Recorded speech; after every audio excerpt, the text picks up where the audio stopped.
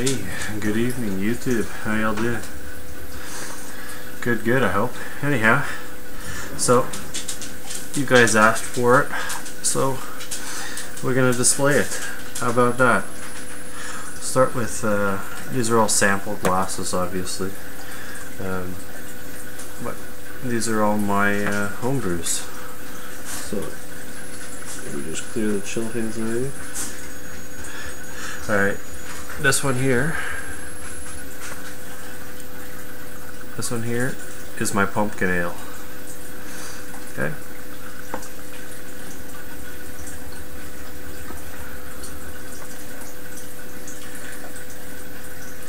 This one here is an IPA.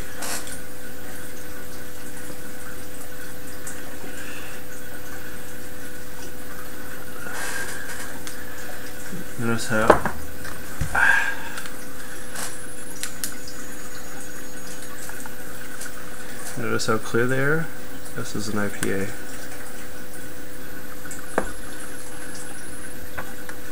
That one's a pumpkin ale. This one's my Citra Pale Ale.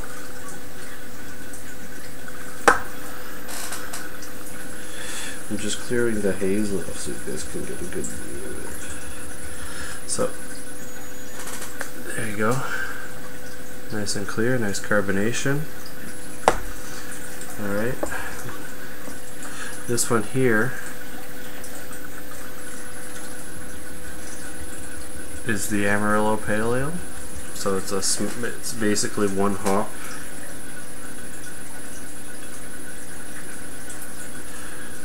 So there you have it.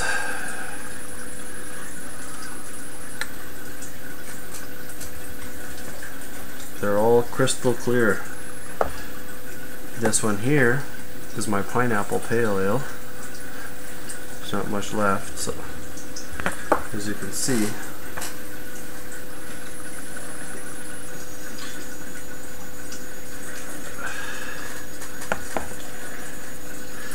and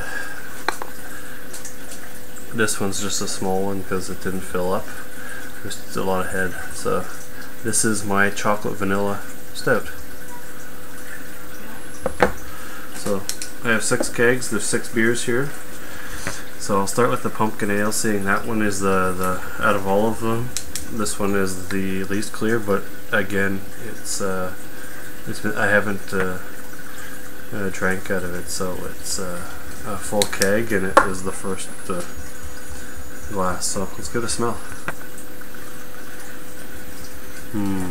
Nice sweet brown sugar, nice biscuit kind of smell there. Cinnamon, clove, nutmeg, allspice. It smells like pumpkin pie. So there you have it. Kind of has the same color as a pumpkin too. So cheers.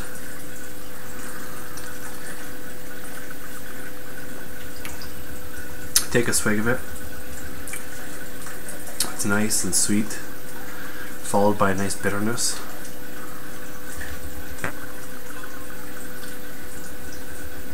As it goes to the back of your throat, it's like a nice burst of citrus, not citrus, pumpkin characteristics, and the spices and the brown sugar.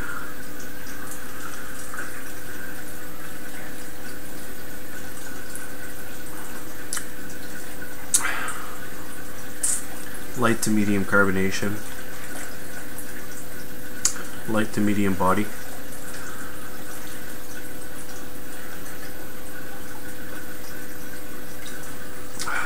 See the nice lacing? Not much of a head, but it's because I have to go to the different kegs and pour them. They're not all in one location. 3 are in a fridge in my beer room. 2 are in a kegerator that's in the back room, and then 1's outside. The stout is outside. So all in all,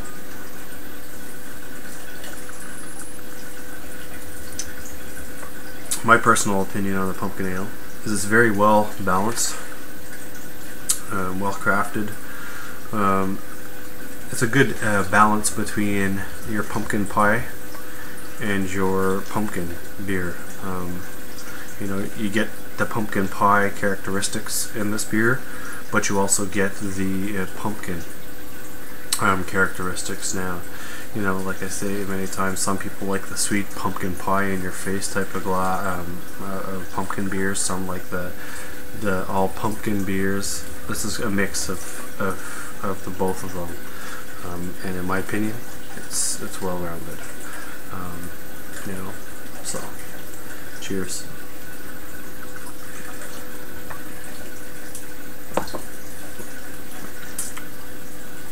So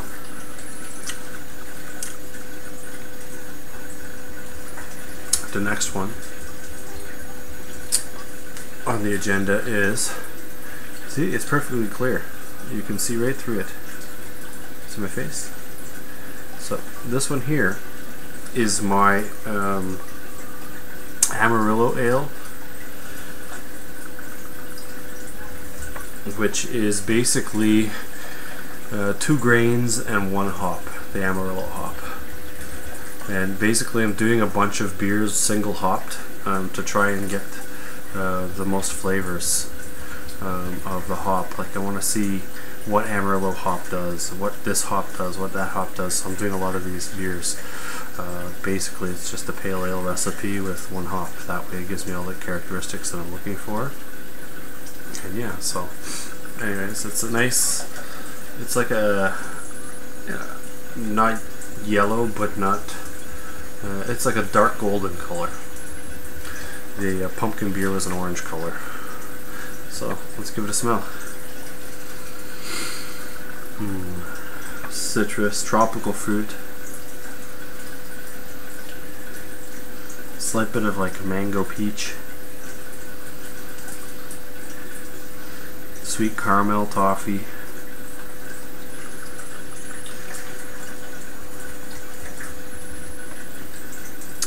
cheers.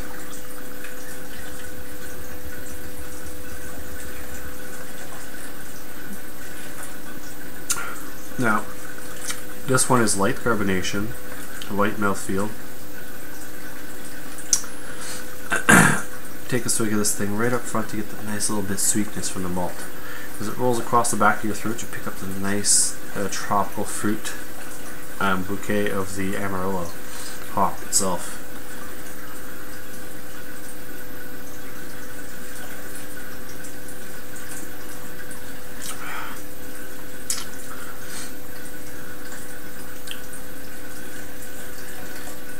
So, right up front, sweet caramel toffee malts rolls across your tongue. Pick up those tropical fruits, the citrus, the mango, the peach kind of characteristics, and then finishes nice and dry, and you're ready for another drink.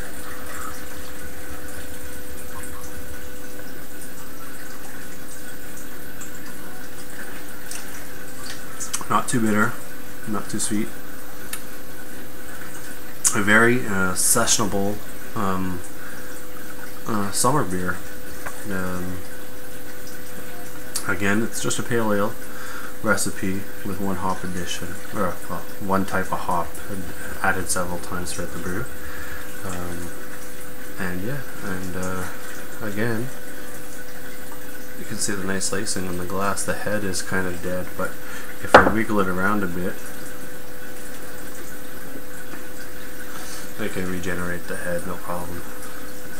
So there you have it. That's my Amarillo Pale Ale.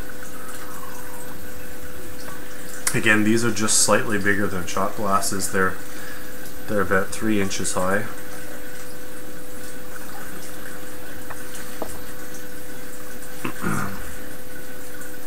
The next one that I'll be doing is a pineapple pale ale. Yeah. This one is the one that everybody makes me want, like that everybody wants me to make them.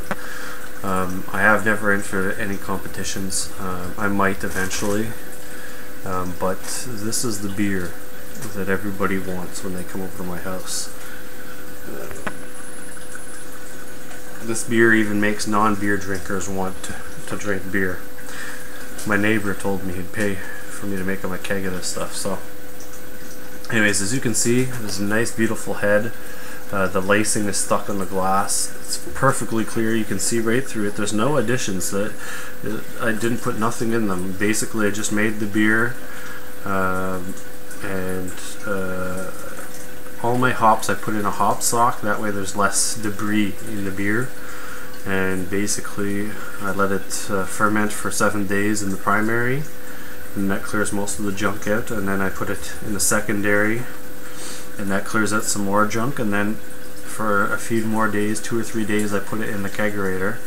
And the kegerator set for about 3 degrees, 0 to 3 degrees, and that just clears them right up. So this one, this is there's not very much of the pineapple pale ale left. This was made in August, so it's kind of old.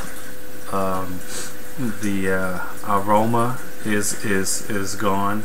Like it's fainted. It's not gone. It's fainted, but the flavor is still there. So, anyways, cheers to the pineapple pale ale. Again, this is golden yellow. Kind of looks like your standard Pilsner or lager. The color, anyways. So let's give it a smell.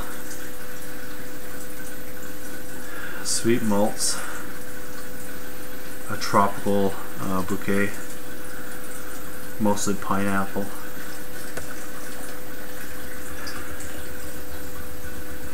A slight bit of your mango, peach, passion fruit.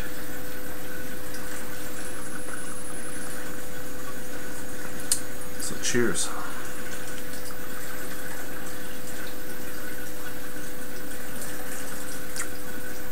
Nice and sweet. And the thing about this beer is that the sweetness of the malt, the bitterness of the hops, and the sourness of the fruit all mingle together to give it a nice flavor in the mouth. Kind of dries your mouth up slightly, but all the flavors stick there.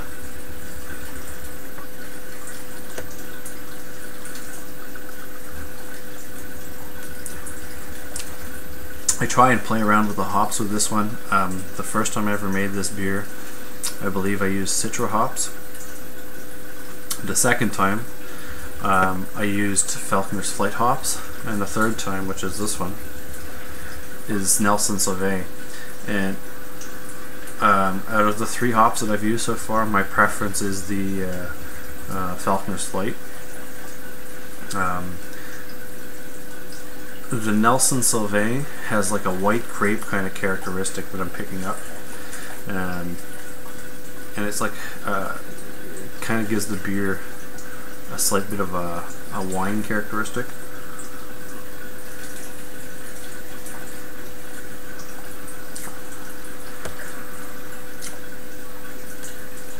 So take a swig of this thing. Nice sweet malts up front.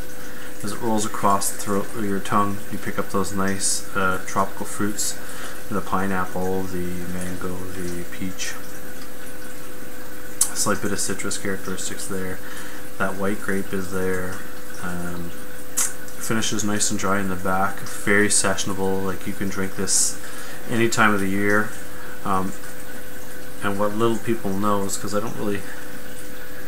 Some people ask, some people don't. The people that ask, I tell them, but this beer, it's so easy drinking that if you have about 6 glasses of this, you're messed up. Why, you ask? Because it's a 7.5% beer. But it being a 7.5% beer is very, very, very sessionable. So cheers to the pineapple.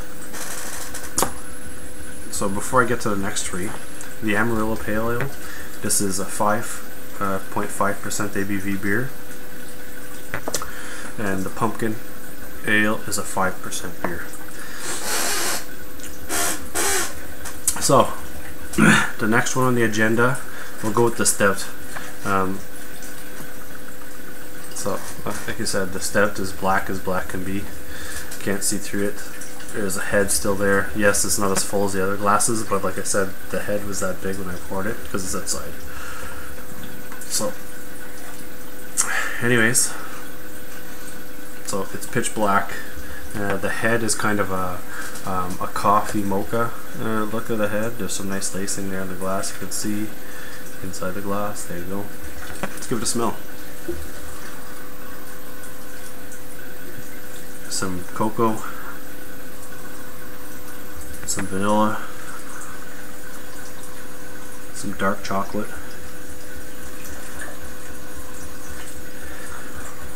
some roasty malts, a slight bit of coffee, nice sweetness, and yeah, that's about it for the smell. Now this one here is a chocolate vanilla stout, and in this one I used cocoa, I used vanilla beans and pure vanilla extract. I also used a small bit of oats to give it a smoother mouthfeel, and I used some dark chocolate cocoa nibs in the secondary. So, cheers.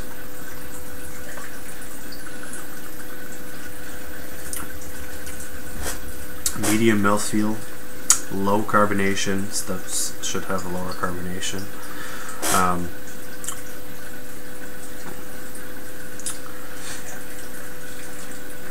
So first initial swig. This is some nice sweet roasted malts. It trickles back across your tongue, gives those hints of chocolate, vanilla, and oats. Hits the back of your throat. It's not dry but not wet, so in between.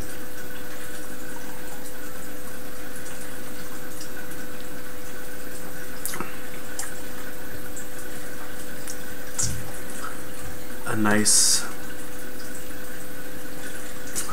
hint of bitter chocolate, followed by a nice hint of sweet chocolate. At the very back you get like a roasted coffee kind of characteristic there, but very faint. It's mostly chocolate and vanilla forward.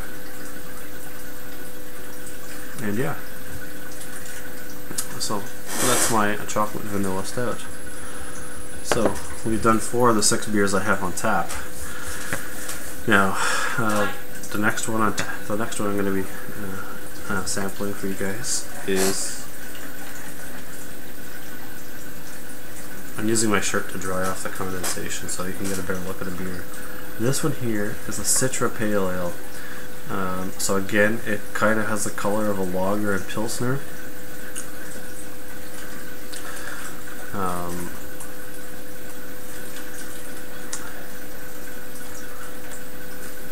Each one of these beers, minus the stout, has about 3 psi, 2 to 3 psi of CO2. The stout has 1.5. So, like I said, there's the color. There's no head, obviously. It's been sitting for a while, so the head's died down. But let's give it a smell, see what we get. So this is Citra Pale Ale. Big hints of pineapple and a tropical fruit. Some nice pink grapefruit there. Some lemon, some lime. Nice sweetness.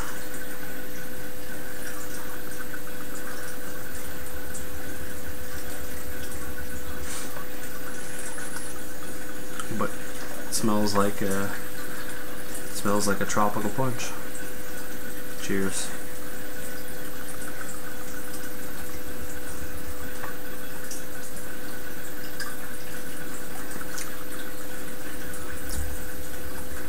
Light body, medium carbonation, light to medium carbonation. Light mouthfeel. Take a swig of it. Right up front, it's like a citrus explosion in your mouth. big hits of the citrus grapefruit, like the pink grapefruit, the lemon, the lime, the pineapple's there, and then it faints to the back and it dries out and you're ready for another swig, another session of beer. Again, this one's only 5.5% ABV. The stout was, I think I said it was 5.5% ABV. So there's a 5%, a 5.5, a 5.5, a 5.5, a 7.5, and the other one. Well, I'll tell you what it is when we get there. So.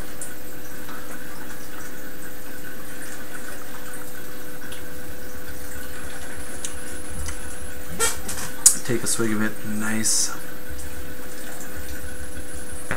easy drinking sessional beer. Again, this is my the Amarillo Pale Ale and the Citro Pale Ale are they're just one of many different beers I'm making. Basically, they each have 2 different types of malt in it.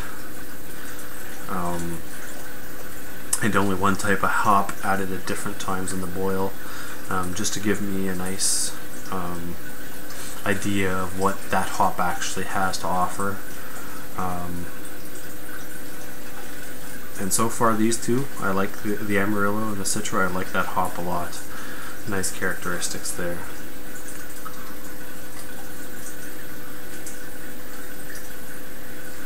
But like I said, like, this is homebrew, people. Homebrew, and it's clear as day. You know, I didn't add anything to it. I just let it take its time. And that's part of the key when making homebrew, is that your first off is you have to have a general idea of what you're doing, depending if you're doing all grain, extract, mini mash, whatever it is, whatever you prefer. Either way, whatever you can afford, whatever you have the time to make, works. Me, my preference is I make all grain. I've only ever made 2. It's like I use a bit of grain and extract to make it, and it's just because I seen the recipe and I want to try it. It was the White House Honey Ale and the White House Honey Porter. Those are the only 2 beers I've ever made that had the extract syrup in it. All my other beers have been all grain, and trust me, once you get the feel of making all grain beer, it's fantastic. You know, I'm not saying that the other, like, I'm not saying extract isn't as good, or, you know, kit beers, whatever you can afford, whatever you can do, whatever you like, whatever you have the time to do. Exactly, that's all I care. You know, it's all about the craft of beer brewing and all that stuff. My preference, like I said, is all grain. And generally it takes me, I did a batch today, Saturday, and I started at 1 o'clock in the afternoon and I finished at 5:30. So, you know, 2, 3, 4, 5, 4.5 hours it took me to make a batch of beer. And that's from getting the grain and the hops together, grinding the grain down, mashing the grain in the mash tun, boiling the wort on the stove, to cooling it to pitching temps. So 4.5 hours, which is a good brew day. I may be able to shave a half an hour off, depending, but yeah. So basically, back to what I was saying, is it's your choice, whatever you prefer to make. It's up to you. Like I said, I have no issues with people that make kits or extract or whatever. That's what they like to do. That's what they want to do. Go ahead, do it. It makes you happy. The beer tastes good. It's great. So that's the 3 types really that you can choose from on how you make your beer. Then the second step is, once you have an idea on how to make the stuff, is basically your cleanliness. Your stuff, I don't know how many times I have to say it, but your stuff has to be clean, clean, clean, clean, clean. Sanitize, sanitize, sanitize, sanitize. If you follow the steps on cleaning and sanitizing your stuff, you should have no issues with bad batches, or batches going bad. You know, I have a very regiment way of doing my stuff. I use, basically, I use hot water and OxyClean to clean everything, except for my stainless steel stuff. The stainless steel stuff I use PSW, I think it's called. It's a brew cleaner anyways, to clean all the stainless steel stuff. All the other stuff, the fermenters, the plastic ones, the glass ones, the forks, whatever, is all OxyClean. The muslin bags, OxyClean. And then I use Star San. That's the sanitizer I use. Make sure that there's contact, 30 to 60 seconds on all surfaces. Make sure everything's clean. And yeah, so cleanliness is the key. Cleanliness and sanitization is the key to making good beers. And thirdly, you have to enjoy to do it. It takes time to make it, but trust me, it's time well worth it.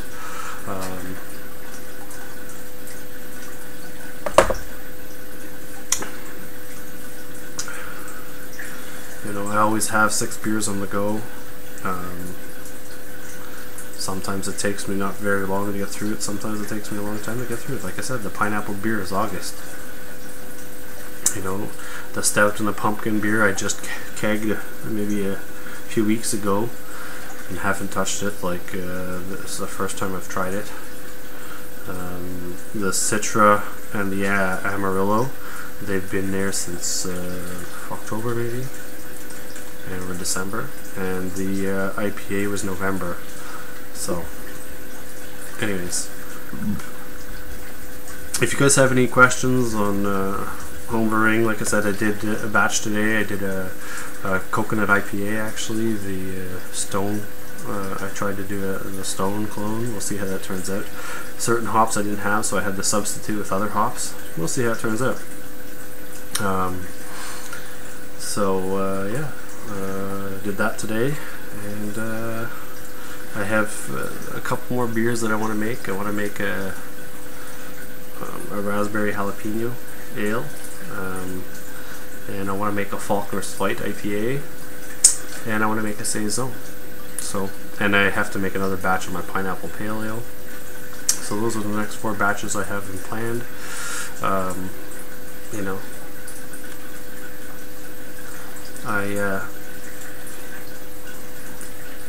I use Beersmith to make all my recipes.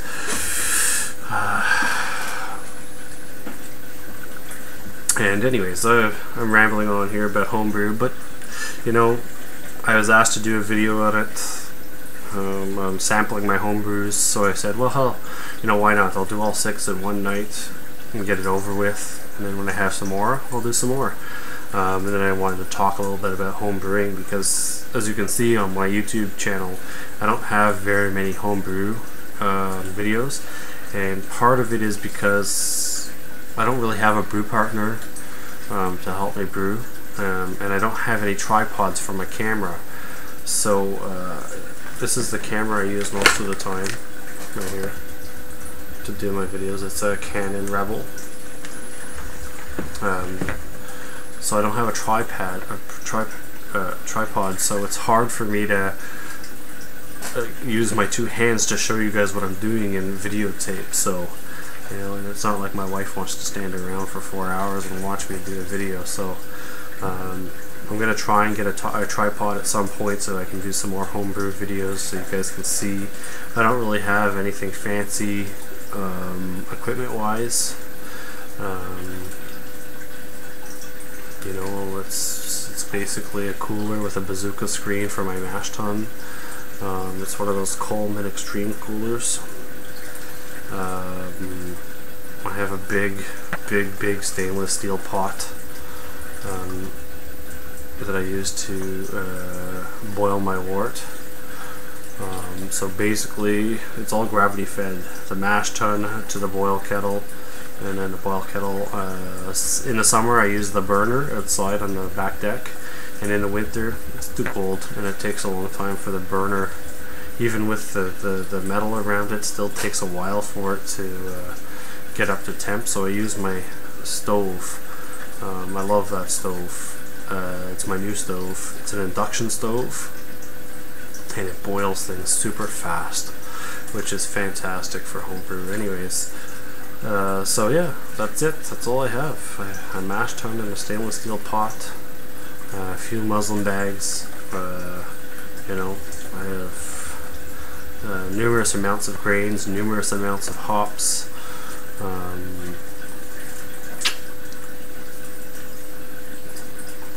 I have about 6 plastic pail carboys, and I have about 6 glass carboys that I use. I have a fridge that I have 3 kegs in, and beers that I do my reviews in. They're in the fridge. In the fridge freezer, that's where all the hops are. In the back storage room, I have a little freezer, and I could fit 4 kegs in there when I'm not lagering a beer. Right now I only have 2 kegs in there because I have a big glass carboy of an Oktoberfest that I made. So I'll be trying that as soon as I have an empty keg. We'll get that carved up and give that a go. But it's been in there, I think I made it in August, and because I wanted to have it for October, but I didn't have a keg empty for October, so it's still in the fridge, or the kegerator. It's lagering. They say the longer it lagers, the better it gets, so we'll see. You know, I have no guarantees on what it'll look like or taste like. So basically, the fridge I got is, you know, it was from an old rental unit. The freezer I had is my mom's old one. You know, you got to do whatever it takes, or whatever works for you. You know. Anyways, let's get on to the last beer. This is the my West Coast IPA. It rings in at 6.5% ABV. So it's a very big hoppy beer. Lots of C hops and Simcoe. So you got Centennial, Cascade, Citra, Chinook, and Simcoe in here. And malt, you got some Turo in here, some crystal malt, some Carafoam, and you see there's a little bit of head. So, but it's, again, it's clear. You can see right through it, man. You can see right through it. So.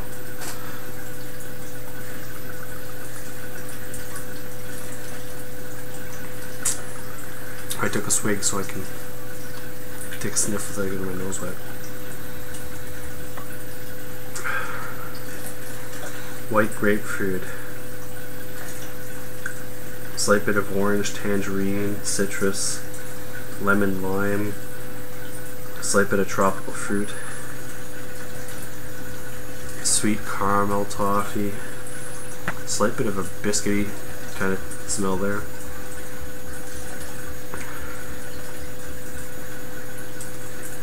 That's about it for smell. Lots of nice fruity aromas. A slight bit of caramel and biscuit coming off the nose. Cheers.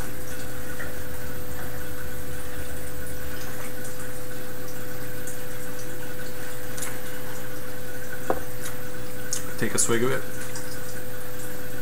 A very, very faint bit of sweetness up front.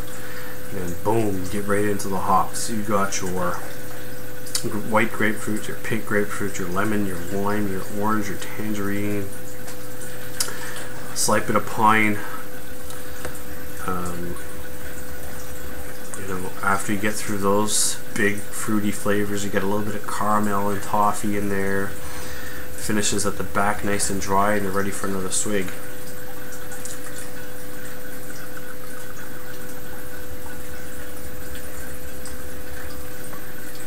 Look at the lacing. All grain homebrew, folks. All grain homebrew.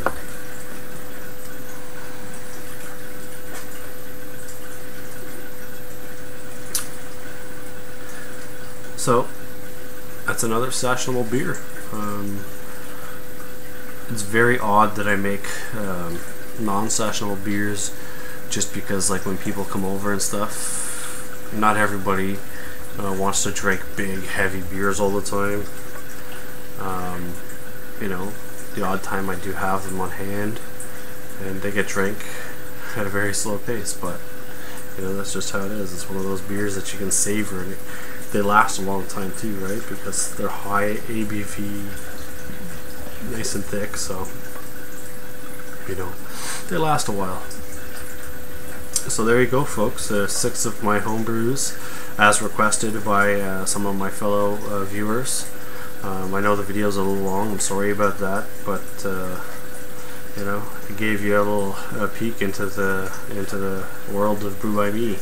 You know, I'm not only about you know, beer mails and beer trades and reviewing beer. I also do home brew. Some of you may know, some of you may not know.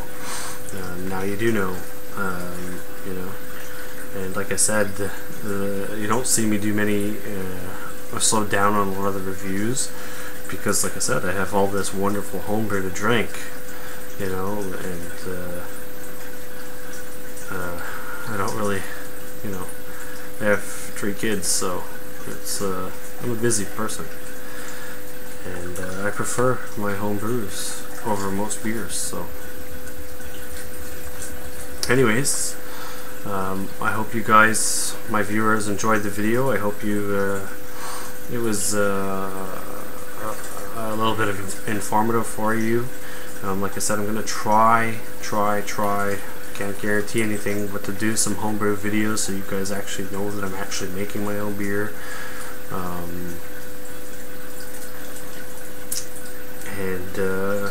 Yeah, I'll be back with some more beer reviews. I have tons to do, so we're going to play a little game before I go, and it's going to be 6 cheers for you. Cheers. Pumpkin ale, down the hatch. West Coast IPA. Cheers.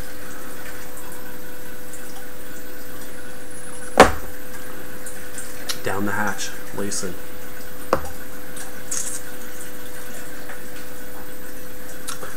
Amarillo, pale ale. Cheers, down the hatch.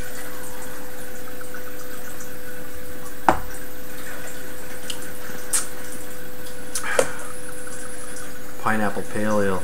Cheers, down the hatch.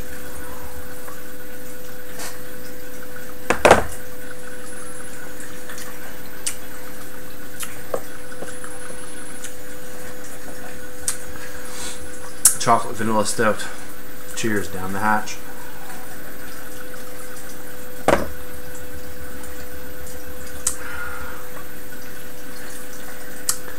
And last but not least, Citra pale ale. Cheers, down the hatch.